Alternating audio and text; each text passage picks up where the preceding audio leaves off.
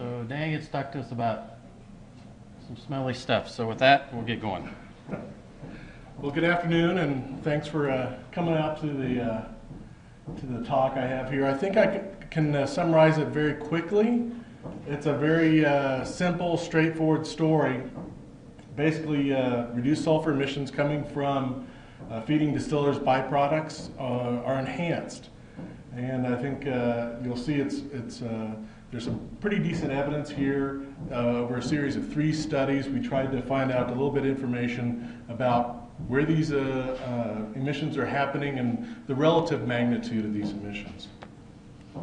Oh, I should go back and talk about my co-authors are Mindy Spees and Brian Woodbury. Both of them have been instrumental in helping conduct some work out at Clay Center, where they were able to set up some feeding trials looking at standard rations for Nebraska, which are basically the dry rolled rations that Andy was talking about earlier, and rations involving distillers' byproducts, which we seem to have an ample supply of in Nebraska.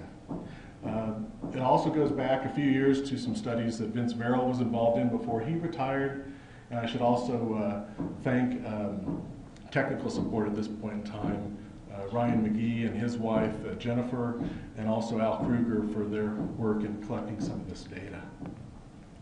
Can everybody hear me all right? Okay. So why study reduced sulfur in these cattle feedlots?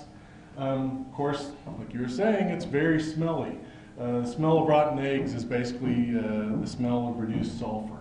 But it's not just hydrogen sulfide. You also have methyl sulfides, which have even lower detection thresholds, part per billion level. Certainly when folks get complaints about their operations smelling when they're applying the manure, often a strong component of that odor is coming from these reduced sulfur compounds. Certainly they're not, we don't associate them with global warming or other issues, say with ammonia, but they are obnoxious compounds. There's also an issue with reporting, although I think you'll see that this is really not an issue in feedlots. Certainly for worker safety, there are some levels of 30 and 70 part per billion, which according to OSHA should not be reached. But in feedlots, the concentration is actually quite low. This is a study published in 2004, looking at about 3 different feedlots. I think Brian might even remember some of this work since he and I started about that time.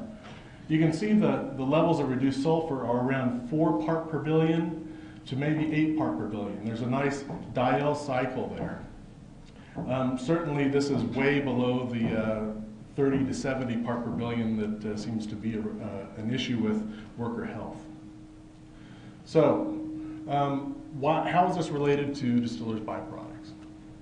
Certainly wet distillers' grains with solubles is a resource that has really been utilized in Nebraska and Iowa, where you have these large corn production sites. Let's see if I can get a little less feedback here. Maybe that's better? Still hear me? Okay. As such, you don't have as much dry rolled corn to feed the animals, but luckily you can actually feed them the distillers' grains with solubles. It's depleted in starch. It is enriched in crude protein, so high levels of nitrogen. It also has oil and phosphorus and also excess sulfur. Sulfate is also found in this material due to sulfuric acid being used in the production process for the distillation of the alcohols. So these things are fed also at high levels, up to 50%. Have they been fed even higher? I don't know, 60%. Some studies have looked at that. But I think generally right around 40, 50%, they feed as much of these as they can. So how does this reduced sulfur come about? Well, you have sulfate, you also have amino acids in the material. Rumen bacteria will take the sulfate through anaerobic respiration, convert that to hydrogen sulfide. You also have amino acid fermentation, where that's where you get the methyl sulfides being produced. So some basic research questions I had coming in was how does diet, this effect of distillers grains versus traditional ration, affect sulfur emissions? Also, where is it predominantly coming from? Is it just outgassing from the manure, or are we finding it more in the soil in some of these areas? And finally, within the cattle feedlot pen itself, the pen is not a uniform surface. There's mounds, there's edges, there's wet areas. Are there particular areas of the pen where you can have a large sulfur emission? If so, maybe what we can do is we can manage those areas of the pen if we want to control for odor a little bit more. So the first study, and this is what I'll describe to you, is actually 3 studies done over a period of several years. Involves this first study involved some steer calves in rather small pens on a concrete floor. They were fed 4 different levels of distillers grains on a dry matter basis, 0, 20, 40, and 60. Pens were cleaned at 3 to 4 week intervals, and the manure was composited immediately after the pens were cleaned, so I collected the freshest manure I could and measured the hydrogen sulfide content of the manure because I wanted to know if it was already present in the manure or if it was being produced afterwards. And then we also determined the relative total reduced sulfur emission from these samples. The manure composition, of course, total sulfur, which has been reported other places, increases as you feed more and more distillers' byproducts. Interestingly, analyzed for hydrogen sulfide, a small proportion of the total sulfur. You can see there's comparing milligrams per gram versus micrograms per gram. So we're talking about 1,000-fold less. There's still hydrogen sulfide present, and it increases as the amount of distillers grains is fed to animals. So looking at this data, it appeared that there was a roughly some point after 20% inclusion of distillers grains, we see a significant increase in hydrogen sulfide. That's content in the manure. So measuring the relative total reduced sulfur emission, and Andy may get on me a little bit about this, but this is one of these little chambers where Brian and I kind of set up a system where you could introduce a manure sample to the chamber, which is down here in this little petri dish. In the chamber you have a fan, so it's constantly mixing. You have clean air coming out and odorous air, clean air going in and odorous air being pumped out. And then you can sample the total reduced sulfur using a Jerome meter. It doesn't give you an exact measure of hydrogen sulfide or methyl sulfides or anything else. It gives you this measure that's a composite, but it gives it to you in equivalence of hydrogen sulfide. So using this, we set up a protocol where we used a fresh manure sample, always the same area. Of course, if you increase the area, you get a larger emission. Airflow has remained constant, and we sampled the airstream. Typical profiles look like this. If you start taking gas samples with a strong manure source, the amount of hydrogen sulfide that you measured slowly built up, and then it would basically equilibrate within the chamber. There was enough hydrogen sulfide coming off of the manure to equalize what was being pulled out. As you can see, if you remove the manure, immediately it went back to 0, so it was related to the manure sample itself. And you could actually cycle through a large number of samples quickly. So for comparisons, we always took the 3 highest levels and averaged those and subtracted any background that we might have. And the background ended up being much more important when we looked at feedlot surfaces, which were very low emitters. So in this first study, we saw as the percentage of distillers grains went past 20%, we started seeing an effect of emission from the manure. If you look on the left hand, the vertical axis there, that's reduced sulfur in part per million. So it looks like at zero inclusion, you had about 250 part per billion coming off of just regular manure. But then as you got up to 60% inclusion of distillers, you were looking at up to 2,500 part per billion hydrogen sulfide in the stream of air coming off of that sample. So the question was, the study was conducted in a fairly small, controlled way, but nothing that looks like a real feedlot. So the second study was a set of 8 pens where we looked at just 2 levels of distillers grain, 0 and 40%. We'd collect a manure composite near the feed bunk. That's often where the animals were defecating the most. And we looked at that at roughly monthly intervals to look at relative hydrogen sulfide emission. And in this study, we looked at 4 different dates. We saw significant effects on 2 of those dates. And on the other 2 dates, there was a strong trend, a tendency for hydrogen sulfide emissions to be larger when we included the distillers grains at 40%. The relative increase was roughly 0.7 to 2.5 fold higher. So we are seeing in a real system the effect of including distillers grains. Where there appeared to be some lower emissions, I think it was really related to low moisture content in the manure sample that we got. Moving on to kind of a second phase in that study, the question was, well, after you remove the animals, was there a lingering effect? So we wanted to go around and actually use these chambers in the field and look at spots in the actual pen and determine if we see a larger flux from the pens where we had been feeding the distillers. We looked at also mound versus edge, and we used a technique that involves electrical conductivity to educate us as to which 20 sites we wanted to check in the pen to try and account for as much variability within the pen as possible. This is kind of what it looks like, the same sort of chambers. These were operated in a recirculating mode where we had cartridges that would strip out hydrogen sulfide for air entering the chamber, and then as the air was mixed in the chamber and then withdrawn, we could sample the gas for hydrogen sulfide and then return the air back through that scrubbing cartridge into the chamber. Okay, so it was a closed loop type of system. We also had the rubber mat there to help cut down on any losses of gases from air moving into the side. If we just put these chambers out without the rubber mats, we often found that we had a lot of leaks in the system. So looking at diet was significant. Site and for site what we looked at was the mound area, which was the central part of the pen, and then the edge, which was often wetter, more organic. And each of those had a significant effect on the hydrogen sulfide emission.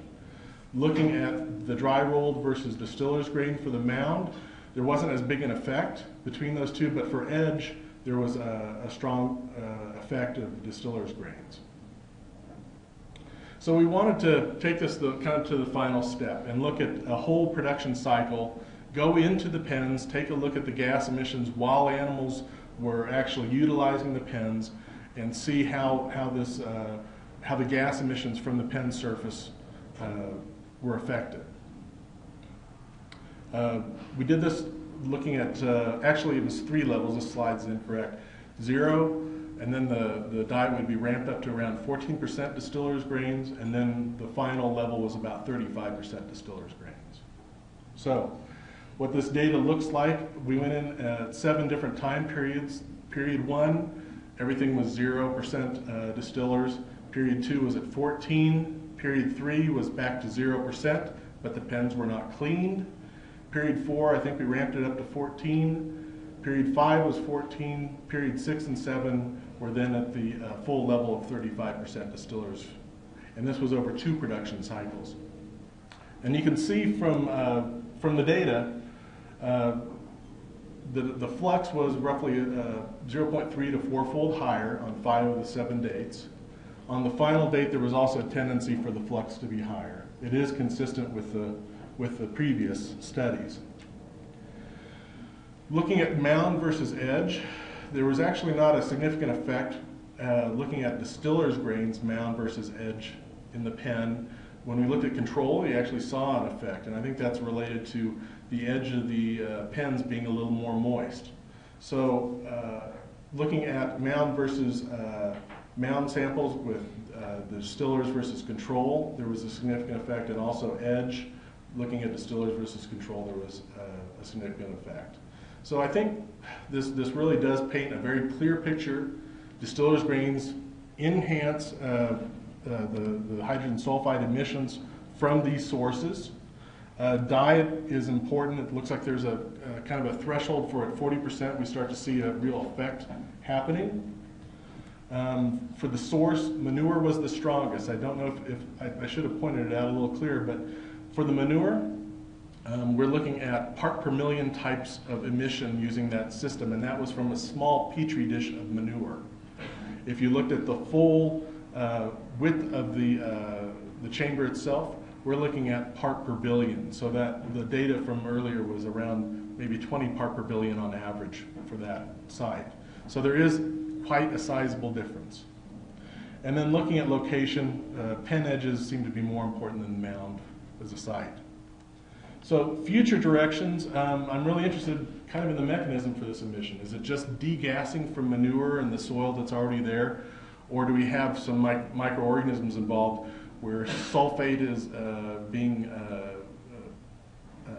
urinated on the surface in the manure, and as the system gets wet, we have sulfur reduction to produce the hydrogen sulfide? I think that's an interesting question to look at. Does this matter at the fence line? Hydrogen sulfide is very reactive in the atmosphere. Even if we're getting, say, 4-fold higher relative emission rates, by the time the air travels to that fence line, a lot of chemistry has gone on. Often at the fence line, you won't see hydrogen sulfide very high. So I think that's an interesting question for maybe some of the atmospheric chemists to look at. And finally, one thing that might help out is you can produce distillers and ethanol without having to utilize sulfur, the sulfuric acid. There's lots of other acids out there that could be used. So if you have a low sulfur distillers byproduct, that should actually cover or get rid of any potential for hydrogen sulfide emissions above and beyond, I'd say, a normal ration. So with that, if there's any questions, I'd be glad to entertain them. A couple questions for Dan? Yes? Hey, have there been any other findings of higher sulfur or methane or any other gases at fence lines like that? Well, with the distillers, Yeah. certainly ammonia, it's well described that you have much higher fluxes of ammonia because there's more crude protein in the diet. Methane, I'm not sure if there's anybody has seen methane. If you do have higher ammonia, you could also have higher nitrous oxide. I'm not sure if any of that data was, I'd have to talk to Mindy Spees to see if she looked at that. I'm not sure if she actually saw higher nitrous oxide coming off the sides. What about that fence line effect? Is that commonly known, or? Well, for hydrogen sulfide, just because it's so easily oxidized in the air, that's why it's often ignored as a trace gas.